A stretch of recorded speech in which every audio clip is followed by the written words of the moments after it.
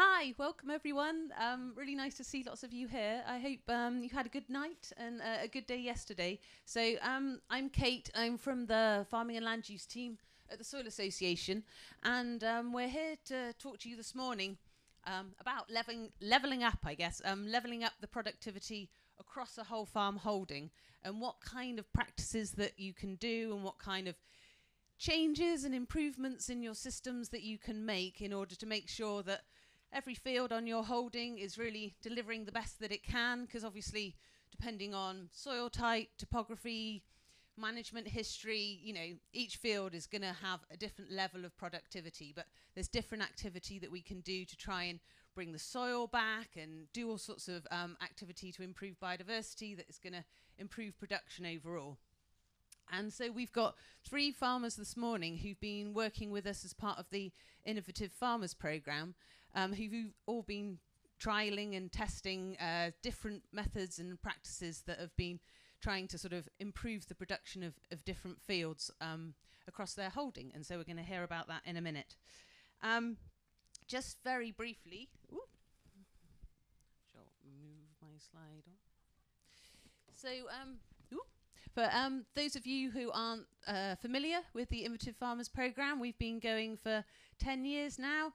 It's basically a network of farmers who are testing and trialling different practices and different ideas across their farm holdings. So through these sort of trial groups called field labs, we enable farmers and researchers to come together, and there's a funding pot of up to £10,000. And so if farmers have got particular questions or problems or just things that they've been doing that they want to put a bit more science to, or different activity that they know a group of them that have been doing and that they could really gain more if they came together and did a bit more of a structured trial, the Innovative Farmers Programme enables them to get together, bring a coordinator in, bring research input in, as I say, access to some money to help with testing or some kit or take some risk out of the trial, and be able to test and investigate something over a period of time. And the 3 farmers that we're talking to today, they've been involved in different field labs like this. So if you have got ideas, thoughts, different things that you've been doing on your farm that you've been interested in taking to another level with a trial, or getting together with another group and seeing what they're doing, then please do come and talk to us at the Innovative Farmers stand at the Soil Association tent, or come and see us afterwards. One of the big things with IF is also enabling us to sort of really share the learning and knowledge as quickly as possible from these field lab trials. So throughout the network, there's all sorts of newsletters and social media and getting out into wider press and the like, so we can really get this kind of raw learning out there as fast as possible. So if you're not part of the Innovative Farmers Network and you'd like to receive the newsletter, I think there's a sign-up sheet going around, and equally you'll find the new report, sort of field guide that we've produced recently with lots of the trials in there, and ideas cards on your chairs to enable you to, any field lab ideas that you've got, then yeah, do write them down, give them to us, and we can see what we can do to make it happen. So I'll get on with the farmers. So what we're going to do is each of the farmers are going to talk a little bit about what they've been doing on their farm, and then we'll open it up for discussion and questions so that you can, and also if you've got any, things that you want to share about what you've been doing, then please do take the opportunity. But I'll do a brief introduction first, and then they'll obviously talk in more detail about what they've been doing.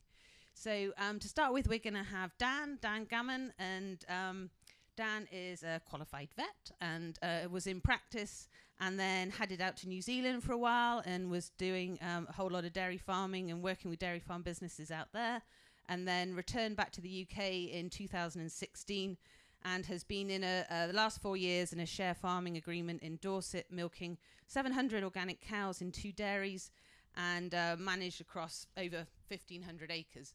And Dan's been working on a trial about sort of looking at extended rest periods for grass growth and how that can improve soil health. particularly soil biology. And we're working with another group of dairy farmers. And I don't know if anyone might have caught Tom yesterday, Tom Gregory and Debbie. They're involved in the trial as well. And then we've got Frances. So Frances Standen, and she's a tenant farmer on a 300-acre mixed farm up in North Yorkshire, where they're growing winter wheat and producing high-quality grass-fed lamb. And they've been working to rebuild soil health, do all sorts of lovely activity to increase biodiversity on their farm over the last 6 years. And one of the key things that they've been doing is have these flower-rich field margins, and the field lab that they're involved in is basically looking at how these flower-rich margins can really increase beneficial insects to help then, protect crops and provide pollination. So she'll be talking to you about that. And then lastly, we have David Clarke, who is farming up in Leicestershire on a 154-hectare partnership with his wife and son. And they have 154 milking cows and also a herd of Romney breeding sheep, and make handmade raw milk goat's cheese. And basically have been on an amazing sort of regenerative practice principle journey for quite some time, which I'm sure he'll be able to share with you. But they're involved in more of a kind of wider research project that we've been involved in, which is funded through Innovate UK, called Pastoral. And that is basically using satellite data and modelling to be able to estimate the dry matter production across a field, and then being able to use that data to help with pasture management. And the team from Pastoral are here, and they also have a stand, so you'll be able to talk to them more if you're interested more in what David's got to say about Pastoral. So I will stop there and pass over to Dan. Kate's done a bit of an introduction. You sort of got the background there, but basically I'm quite new into dairy farming, learning as we go along, and really excited to get more involved in looking at soil biology, and that's why we've sort of got involved with this this trial. Certainly not my I wasn't involved with the instigation of the idea. That someone in the corner over here can take the credit for that. So Tom Gregory sort of pulled together a group of interested farmers, and in terms of the legwork on the farm, Matt, my herdsman, who's in the audience here, has actually been doing most of the fence moving, and has been really engaged with the project. So that's that's a good having him on board and engaged has been really helpful to do the extra work. So we've covered most of this. We're block carving. We run a spring block and an autumn block on 2 neighbouring farms. The trial that we're doing is on the autumn block. This is a picture of my daughter, and sort of whilst we've been doing the trial, we're sort of also trying to combat. We're in a really low rainfall area, and we're on quite shallow, free draining soils. And so the biggest limitation to our stocking density and milk production really is how much homegrown forage we can grow. And I'm sort of trying to increase the diversity across the farm. The trial's been really good at giving me the confidence to move away from a typical sort of 2,800 entry-level cover, typical New Zealand style grazing, and eating that down to 1,500 cover, stripping everything bare, being as efficient as we can at harvesting all of the grass that we're growing, to actually thinking more about how can we retain moisture and then protect those soils really, and then get a quicker regrowth when we get these dry periods. So this is a picture before and after grazing a herbal lay with our spring calvers this year. I'm pretty pleased with the job they did doing that. My daughter in the picture there turned 6 yesterday, so she's sort of about this high. There's some pretty good biomass grown in that field that we've then harvested in a time when we are very dry on the farm. So we're now in our second year of the trial, and the initial part of the trial there were 6 of us came together, and we spent a lot of time discussing what is tall grass grazing. And I think in the first year we got it wrong. For dairy cows, we were trying to do the traditional mob grazing that you can see sort of out there with, you know, really high covers, trying to trample those, and that for us that affected our milk. You know, we went too hard too quickly. I think what I've learned since we've been here, and we're taking a much more nuanced approach to it, I think. So we're trying to, our main aim is to maximize the amount of photosynthesis we can do on the farm. So that I heard the same message yesterday several times. We want to be maximizing the solar panel there, so that we can feed the soil biology. And and then another thing is once we've harvested that, we want to protect the regrowth, so look after those plants. So I think back fencing is pretty important. We're going to try and stimulate some trampling by increasing the stocking density, and we've been doing that this year much better than last year, because we've been doing multiple breaks through the grazing period, and then that should allow us to lift the residual gradually year on year, so that we can leave more in the field, and then stimulate new growth coming through that. We're protecting the soil, but we'll still keep the quality in the pasture, so that we're not going to be affecting the yield with our for our milking cows. So it was great having the innovative farmers sort of support to set up the project. We've had sort of specialist researchers come in and help set the project up, and I think everyone has been able to choose fields where we've got a proper case controlled study. So we took on a new farm, reseeded everything. They were big fields, so my trial paddock was an 18 hectare field, and we reseeded it, and we've split it up into 3 paddocks. So we've got 3 6 hectare paddocks that are next door to each other. We've got one is the control, and then one is the grazing, the tall grass grazing field. We're going to take baseline measurements, which happened sort of nearly 12 months into the project after we'd discussed that, and then we're going to come back to that in year 5, I think is what we've settled on. So we're going to have a 4-year gap between our initial baseline figures. We're looking at grass growth that we're all recording, chemical, biological and physical properties of the soil, which Farm Carbon Toolkit are doing the sampling for. And interestingly, I think the bacterial to fungal ratios is something that we're measuring. It's not typically done in soil analysis, but potentially that's the key. Quite interested to see what those results turn up with our tall grass grazing.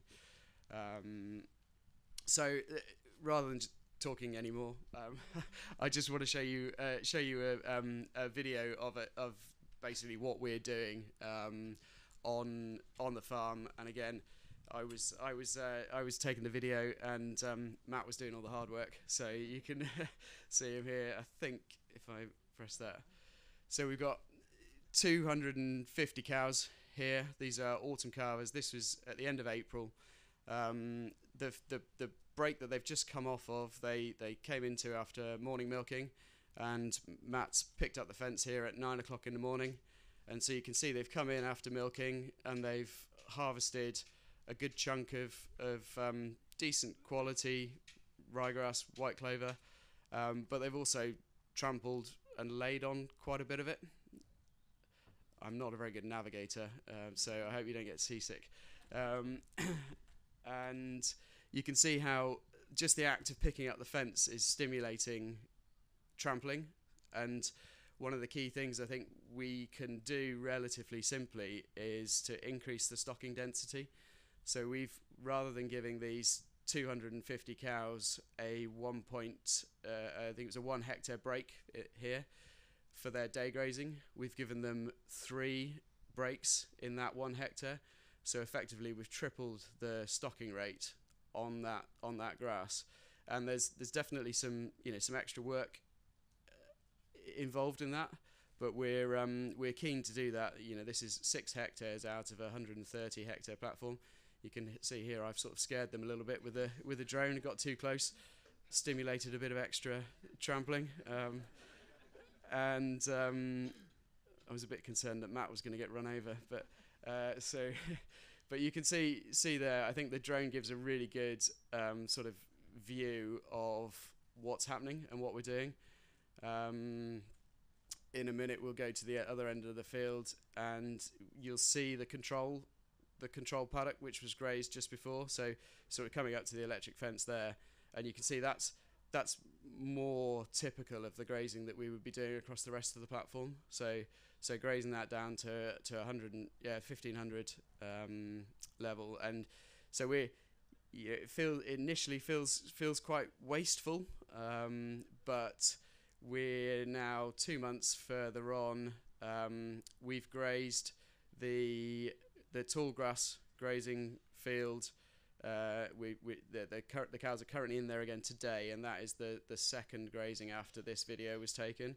Whereas the control field has started to lag behind when it's drier. We're seeing that the mob grazing field is coming back more quickly. We've got grass, returning to a grazable level more rapidly. We're still trying to give it that 30-day rest period, but I think you can see there, the amount of trampling just within 2 minutes of the cows going in there by putting that extra fence up. That's been pretty good. So that's that, and then this was what it looked like on the ground.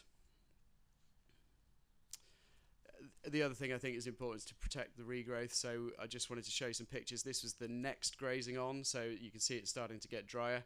But in the middle of in the picture there, you can see where we've put the back fence up at the front of the field, and then that regrowth is really coming on, and that on that screen there you can see the corner where the cows are walking down a channel, then coming around the corner, and just either side of that fence, there's a lot more grass there that we've protected to stop them grazing.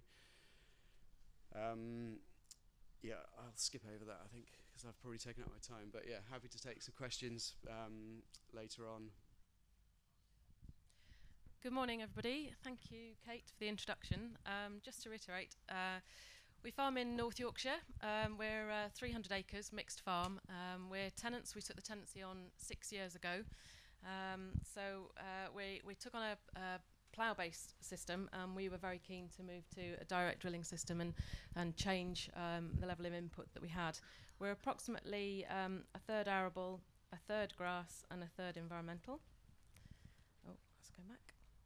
Long and linear, you can sort of get a feel there for what sort of options we have. We're still in an existing ELS, HLS scheme.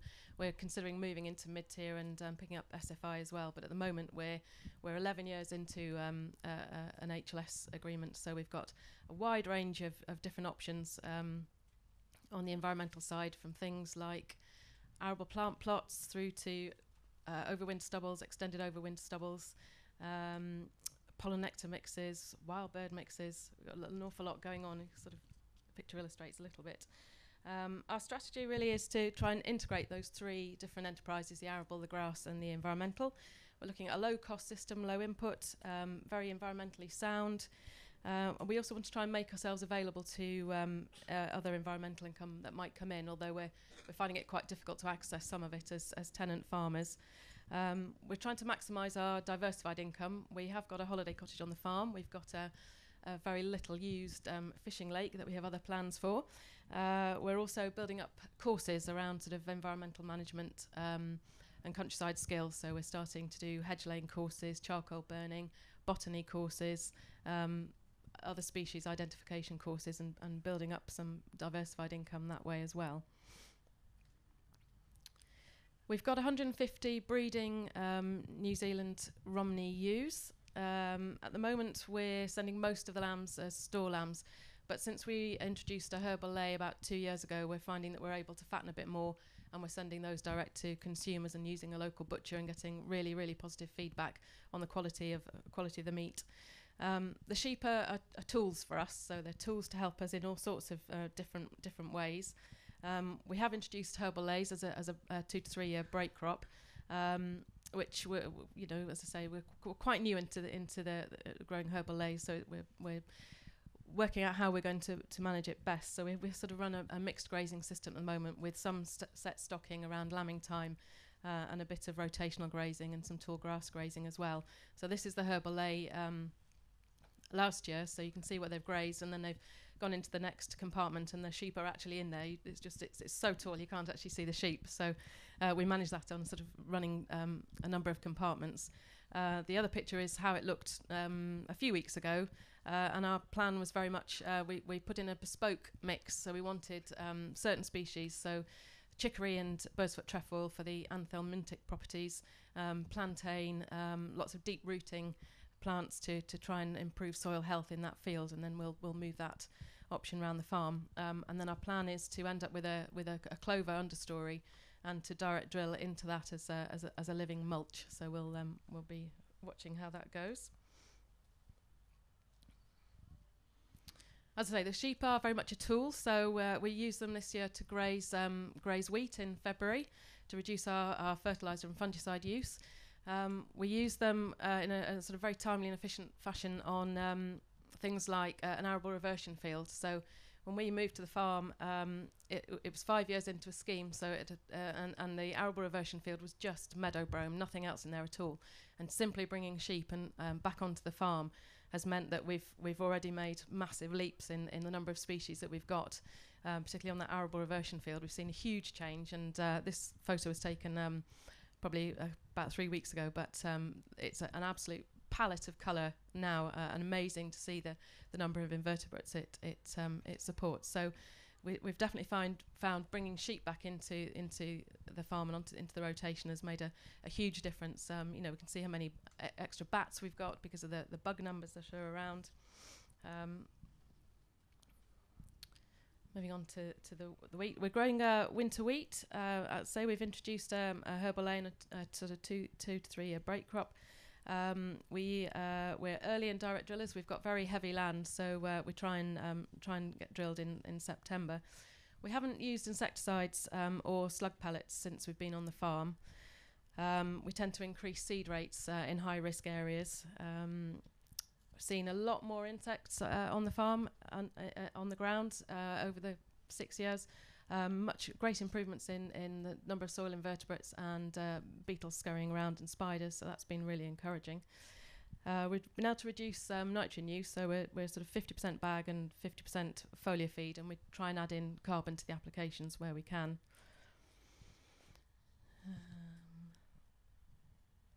We were really pleased to be able to get involved with an Innovative Farmers Field Lab project. Ours was based around looking at flower-rich margins. We're very fortunate to have some amazing flower-rich margins. So all sort of classic things that you'd expect to see. This was taken this week. So a really good range: wild carrot and bed straws and goat's beard. What else have we got in there? Meadow, cranesbill, and some mallow, yarrow. So we've got a huge range, and I think there's been focus very much about how beneficial that is for pollinators, but we were keen to see if they had other impacts, particularly around crop pests and the beneficial insects that might predate on crop pests. So when the opportunity came up to get involved in the Field Lab project, which is supported by the AHDB as well, we were really keen to be involved to see whether the number of insects that we had has impacted our ability to take insecticide use out of off the farm. So as you can see, everything on the farm is a family affair, whether that's lambing or collecting samples. Everybody's involved in everything. In this particular Field Lab project, there were seven farmers involved, and we set in May, and it was repeated in June, we set out some traps, pitfall traps, as you can see, and sticky traps. So they were set 10, 25 and 50 metres from the flowering margins, and those results were then collected and sent to ADAS for further analysis. We're expecting the report shortly, probably in the next couple of weeks. If you want to know a bit more about the project, then there is a video available. A film was made, and that's available on the Innovative Farmers website. But the results should be available soon. But sort of some headlines that we've taken out of it already are that aphid numbers were lower on the fields that had flower margins. Or should have said is we had a control field as well. Each farmer had a control field where there was no flowering margin, and then a field where there was a flowering margin.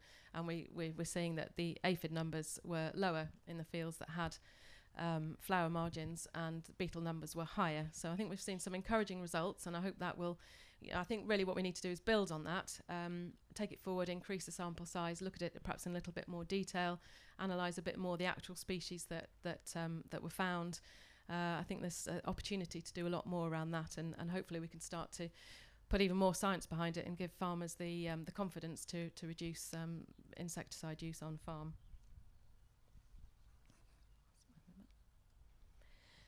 We've got lots of interesting features on the farm, and we try and make use of those to draw in funding or to maximise income where we can. We've got a landslide on the farm. It's the most studied landslide in the world, which seems pretty extraordinary for a relatively small field in North Yorkshire. But actually, that does bring in an income. We can't use the field for an awful lot else, but the British Geology Survey have equipment on that hill, so we're actually getting an income from them for allowing them to undertake research and things on that hill. We've put in a turtle dove plot. We have had turtle doves in the area, so we were able to get some funding to support that through the Howardian Hills Area of Outstanding Natural Beauty and the North York Moors National Park, which covers the cost of putting that in. So we've done that on an area that we weren't able to use for an awful lot else. We try and use different management on the margins so we can see what works best. So on some of them we're cutting them. We can't remove the cutting, so obviously those are going back on as mulch. So we also have tried grazing the margins, and we feel that's really very effective. And some we've left long. So we're trying different ways of managing the flower margins. We've got really good hedges, so we support huge numbers of farmland birds, and what we're pleased to see in the 6 years that we've been there is that the number of different species we have has increased, but also the range of species, such as we've got marbled white butterflies, and their range has increased across the whole farm rather than just being in one place, which is where they were when we moved to the farm. We also have a reputation on the farm for rare arable plants. I mean, one is so rare it's actually listed in the ID books as being extinct, and I can track back where it probably came from. But we have really strong populations of arable plants, which are a very threatened group of plants at the moment. So the picture in the middle at the bottom is corn buttercup, which is an amazing plant, has little seeds like stickle breaks that stick together. So we're keen to support those, and ironically we're in a direct drilling system, but we have to disturb the ground on the arable plant plots because the plants rely on the disturbance for germination. So really we're trying to take advantage of opportunities that come up. We're trialling different methods of achieving our end goal, and I think in 6 years we've made some significant moves forward, and we're very pleased with how things are going at the moment. Thank you very much. Amazing. So yeah, I'm sure you've got lots of questions for Francis and for Dan, but if you can hold on, and we'll hear from David, and then we'll have some time after that. So David, thank you very much. Do you mind if I stand up? I just go for it. Yeah. Is this working? Right. Morning, everybody. Right. So, contrary to what Kate said, we actually make cow's milk cheese. Did I say sheep? You said goats, but that's fine. That's fine. So we farm in southwest Leicestershire near to Market Bosworth, and I farm in partnership with my wife and son William. That photograph shows us, it's a few years ago now, we both have less hair than that now. Partly due to, it's not really, we started regenerative farming, but we've lost hair in the process somewhere. And we actually started, to just give you a bit of background, we farmed 380 acres, 140 dairy cows, 150 Romney sheep, and we paddock grazed the dairy cows. We have 5 acre paddocks which we split into 1, 2, 3 or 4, and we have about 25 hectares that's permanent pasture. And about 16 years ago, I think it was, I listened to Ben Mead, whose family make Yarg cheese, and he inspired me to stop using chemical fertiliser where the cows graze, and try and get more different species of plants into our pastures. So at that point I stopped using chemical. I went home and I looked at the fields where the cows were grazing, and I let them into a fresh field, and we were always very careful not to put any fertiliser anywhere near the hedge because we were too tight and we wanted to make sure it didn't go in the hedge. So we had a lot more clover around the edges of the fields. And I let these cows, the cows into a field, and they went all the way around the edge and ate all the grass and clover from around the outside, and then went to the middle. And I thought there really is something in this. This is important. So we stopped using chemical fertiliser. We're brilliant at growing dandelions, and cows love dandelions. If you don't have too many in your pastures, they'll graze them and milk well on them, and they're good for the cows. So that was the beginning of our regenerative journey, but I didn't call it regenerative. I just called it using less fertiliser or no fertiliser. And then about 3 or 4 years ago, I didn't even know what regenerative was at that point. 3 or 4 years ago, some of our customers started talking about regenerative farming, and I thought, I need to look this up. I need to understand this a bit more. And when I looked into it, I just thought, this is for us. We're farming 380 acres, 140 to 50 milking cows, 150 sheep. If we can't make it work, then probably nobody can. We ought to give it a go. Well, our soil type is marl clay loam, so it's good grassland soil. It grows good crops of wheat if you get it right. So we then set about changing over, and we're sort of partway down the journey. We're now growing herbal lays and that sort of thing, and more about that in a little while. But about 70% of the milk we produce is made into cheese.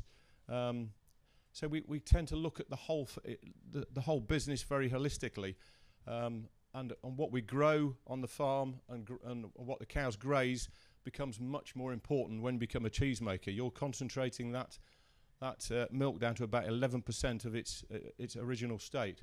So it really does matter what the cows graze. And what we're trying to do is by having more diversity in the cow's ration, hopefully that will we'll get more diversity in flavour in the milk and therefore in the cheese. So that's a lot of the thinking behind what we're doing. That was a lovely film of the Leicestershire countryside. We've got a bit of a problem with the tech. I think that's my fault, not anybody else's. But if you can imagine the Leicestershire countryside and the cows, and it showed some of the paddocks and the sort of the differences in the grazing as we go around the paddocks.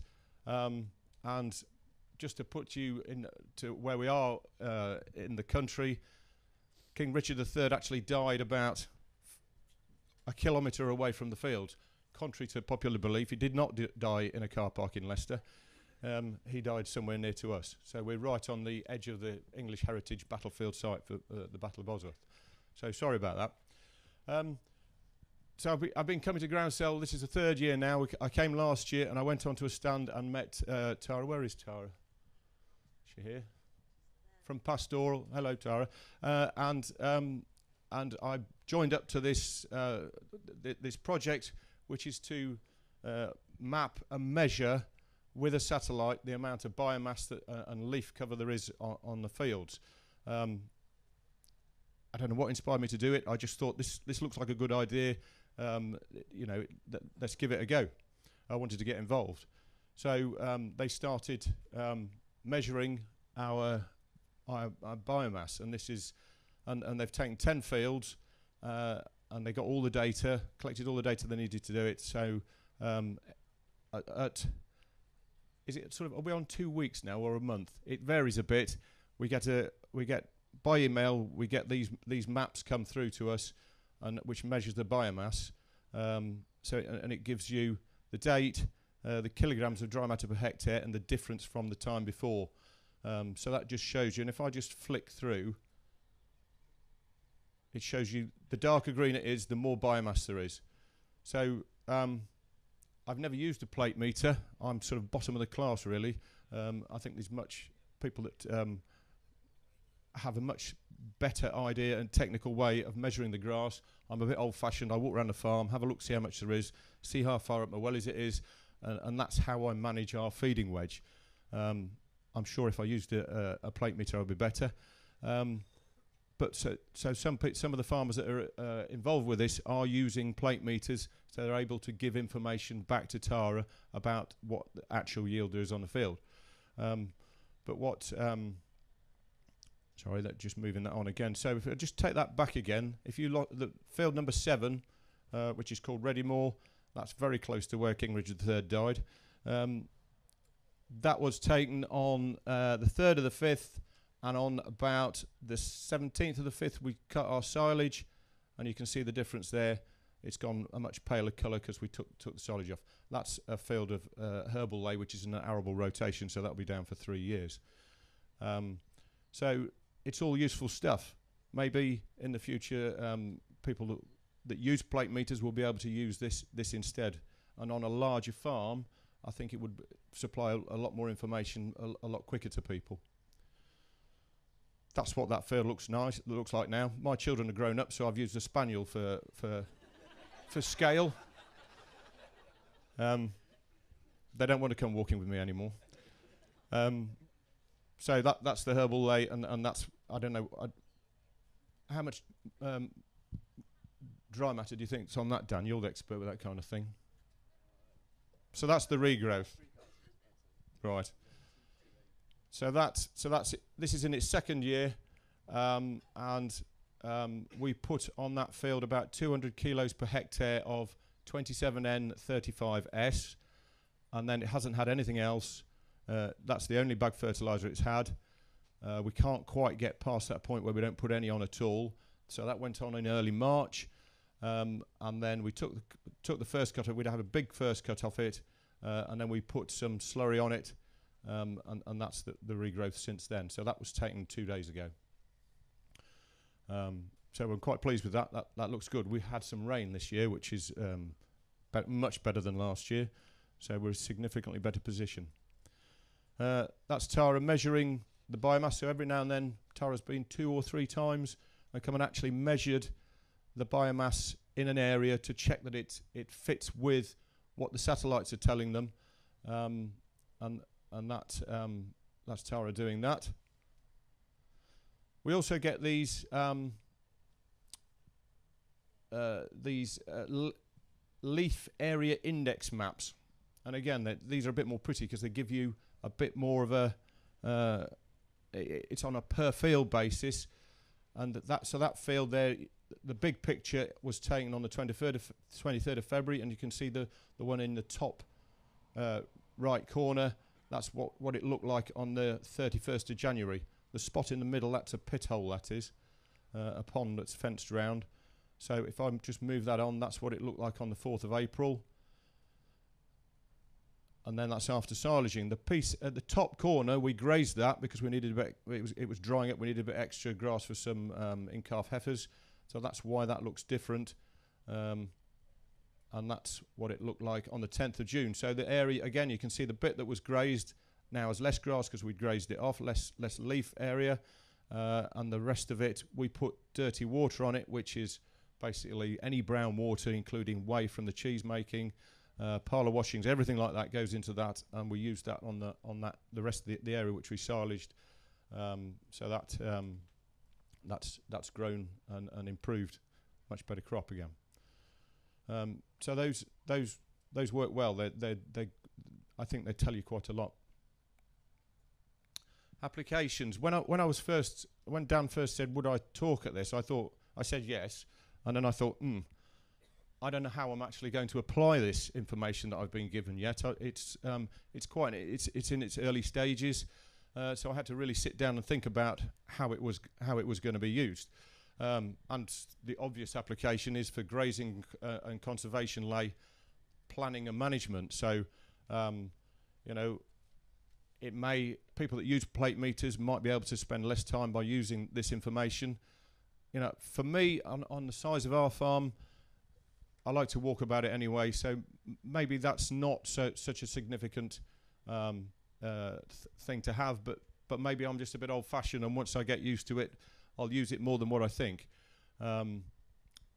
It could definitely help to predict costly forage shortages, and Tara's talking about applying weather patterns to the matrix, and to be able to give people more of an idea. If I could prevent what happened to us last year. I can't stop it being so dry as it was last year, but maybe by the use of some of this information, I would have taken more. I could have possibly taken more whole crop, and it would have cost us a lot less last year. I think I spent about, I've not added it up properly, but an extra £60,000 in the winter because it was so dry last summer. Maybe if I'd have foraged more whole crop, by the help of some of this information, I could have saved myself some money.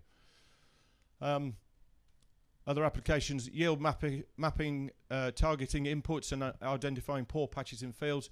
I think if you kept overlaying some of these pictures of the leaf area, we might find that there's areas in fields that are always poor, and maybe they need identifying, and maybe they need something else. Maybe they need a bit of gypsum putting on the field or whatever. We're very high mag in our area, so we risk lock up with phosphorus and possibly calcium. So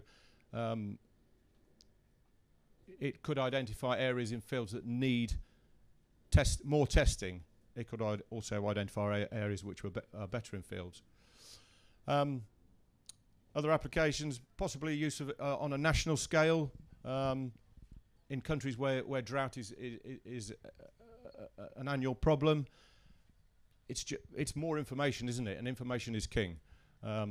Another one I thought of, Rala, was sort of racking my brain, was maybe wildfire prevention and management. You know, if you can understand how much biomass is in an area, you could perhaps understand how to manage a wildfire and prevent wildfires actually happening. So that's it. Thank you very much for listening, and questions welcome. Thank you very much, David. And thank you to all of you. I mean, I think you can see from what's been talked about this morning, well, both incredibly interesting systems that people are running and doing all sorts of other things other than just the bits of trial work that they've been sharing, and huge amounts of learning going on an everyday basis. But the IF trials just allow that bit of extra input, that little bit extra thought and science behind some of the activities that people are doing. So anyway, we've got about 15 minutes left for questions. So any questions for our three farmers? Gentleman in the... To Dan, do you have any problems with weeds at weeds? We have weeds, yeah. The field that we're doing the trial on was reseeded in 2020, in the spring 2020. So it's relatively new lay, and is a pretty clean field. We would certainly see docks coming up and going to seed last. So we have done some like across the rest of the farm. We would typically go and top fields that had a problem trying to catch them before they go to seed. We've been in and topped the trial field as well, just purely from a sort of a weed management point of view. I think I can add to that. I think since we stopped using fertiliser a good time ago now, after a while the cows are more likely to eat docks that are not fed with fertiliser. And we'd seen that actually. Yeah, they tuck into them. Yeah. Great. Oh, the lady there and then the lady at the front.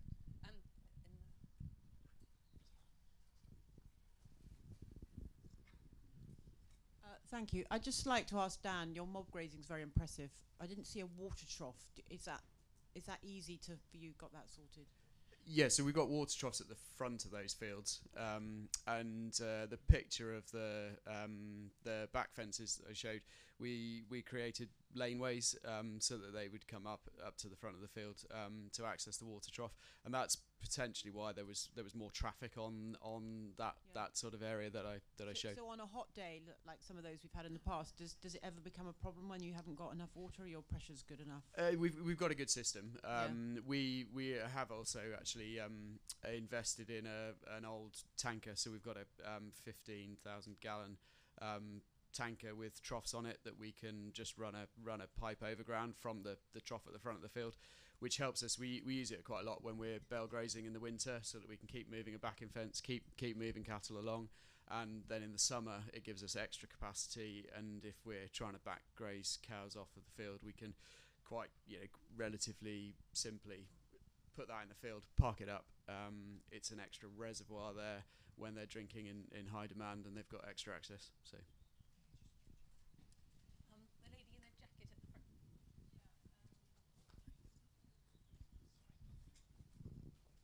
Yeah, do you do bricks readings at all to kind of monitor your photosynthesis? And We don't know. No, it's not something we've done either, but I think it would be, interesting to do. Yeah. Sophie. Thank you all, great presentations. I just, for everyone, wondered how you keep your team involved and open-minded about trial work. Well, we are the team. We don't have anybody else. It's my husband, me, and our 2 girls. So, everybody's on board. What has been interesting is we have a lot of public rights of way across the farm, so we're on a crossroads, and it's really interesting how the public have become increasingly engaged, and they've responded to changes they've seen on the farm in the time we've been there, and that's raised lots of questions, particularly around the direct drilling, because it does look different. So it's been a really good way to engage the wider community. I've got a slightly bigger team. I've got quite a good group of youngish people working, and I guess my driver to get involved with this, I said, is trying to cope with a low rainfall field, and it's very much a financial sort of driver, trying to produce more forage. And so we run 2 separate herds. We've got 2 herdsmen. They do the grass monitoring on those farms, and and then I go through it with them, and we talk about it. And so it's just involving them in the higher level, the bigger picture. And like I say, Matt's done actually all the legwork without him doing the fences. I mean, I probably would have gone and done them, but it's been very easy for me, and I feel a bit of a fraud sitting up here because he's done all the legwork. For us, it's Tara that's doing all the work really at the moment. So at some point, it's something we could possibly share with the staff. Up to now, we haven't. It's hard enough just to keep somebody milking the cows. I've had to take it over myself again at the moment.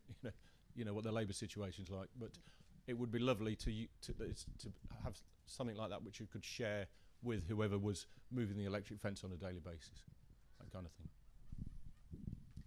Oh, the gentleman at the back and then the lady there.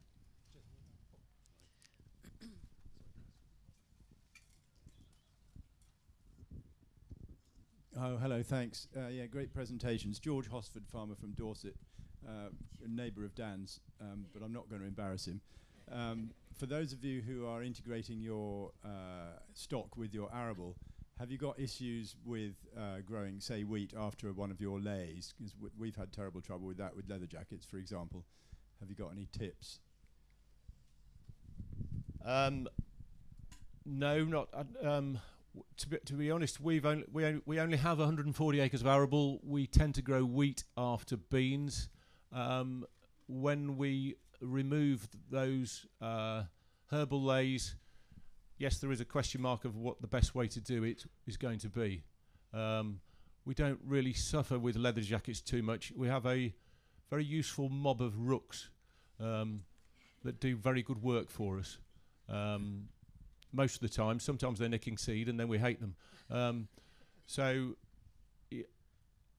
Yes, it's something that we may have to tackle. Leather jackets are not a massive problem for us.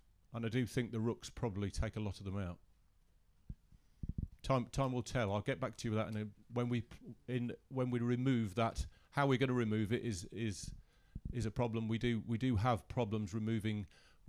We've only got 12 acres left of our what we used conventionally, which is perennial ryegrass and white clover. And yes, we have had a bit. We've removed that this spring, and we ended up having to spray it twice with glyphosate to get rid of it, which is not ideal in my view, and it doesn't sit well. But we haven't had a problem with leather jackets. This will be the first year that we're following our herbal ley with wheat, so we'll wait and see.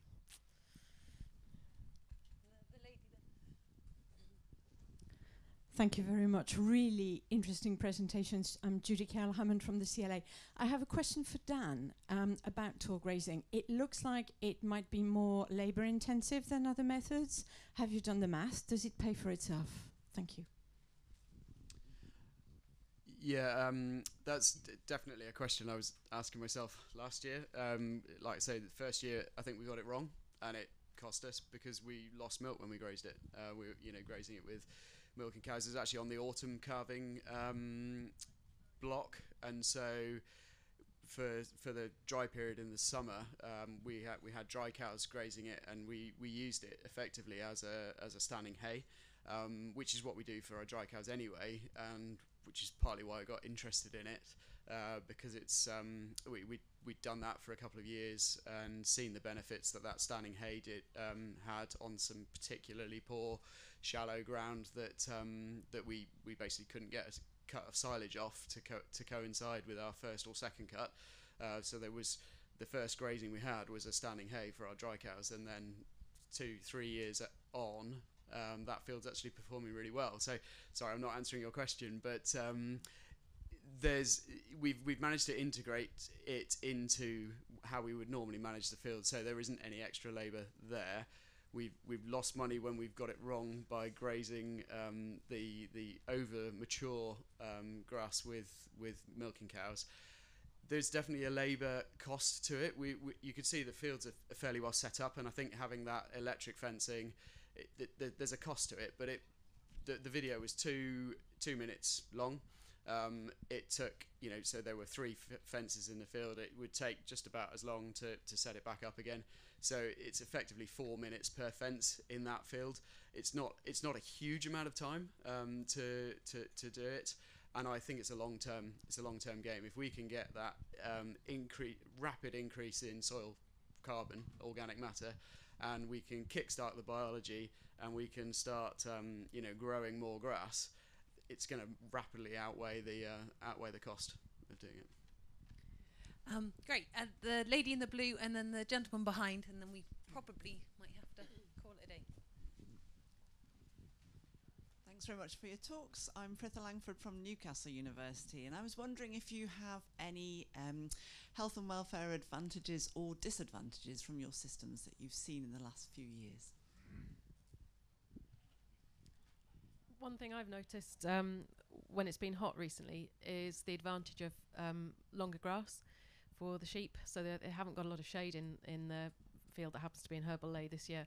But actually I'm much more comfortable with the fact that they're in long grass and the ground is remaining cooler. So I think that's another advantage of that system.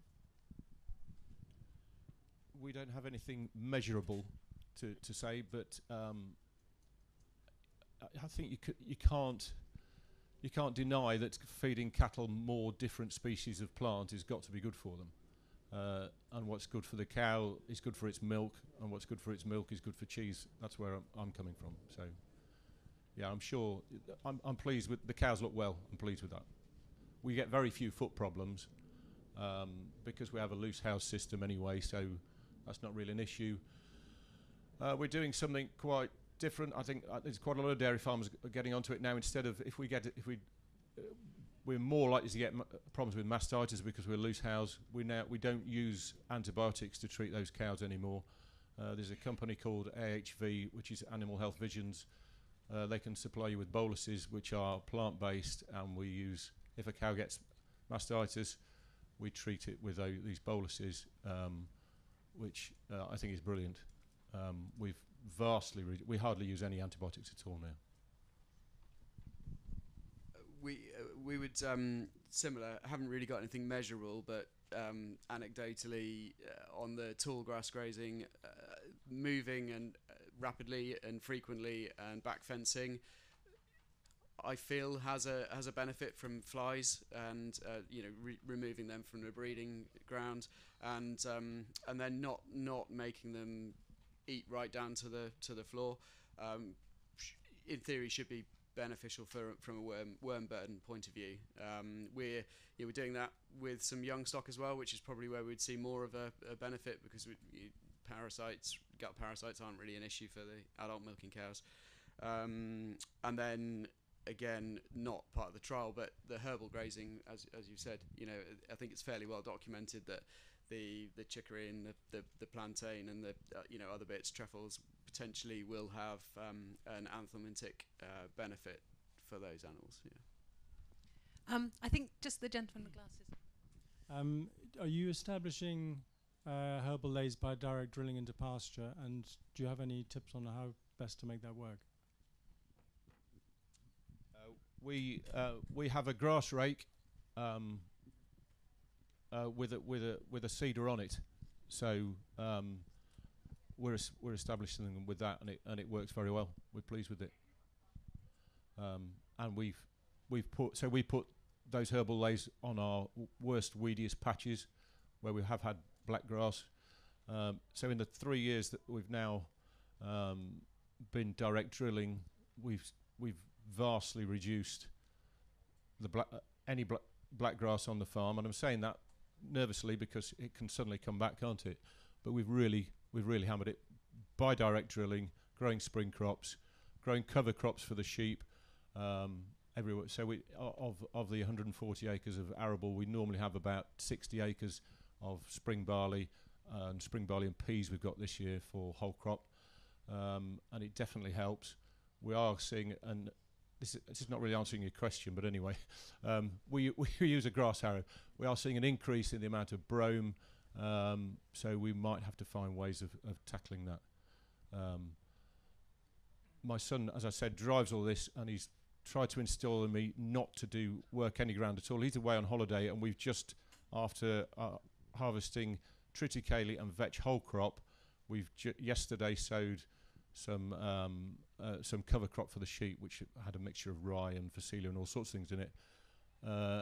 And I did get a carrier, and we hired it off my father-in-law. We did carrier the ground because it was a bit hard on the top.